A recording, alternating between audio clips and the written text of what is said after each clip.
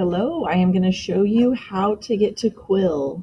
So if you forgot, you need to scroll down past the Bitmoji Classroom and click on Clever. When you get to Clever, you're going to have a page. It probably looks a little different than mine. You need to find my teacher homeroom page that I've shared with you and click on it. So you have something that looks just like this when you log into Clever. You need to open it up. In there, it has some apps that I've shared with you. Quill is this green one that looks like a feather. If you click on it, yours will look different than mine, but once you open Quill, anything that I have assigned to you is right there. You just need to go there and do the first thing at the top all the way to the finish.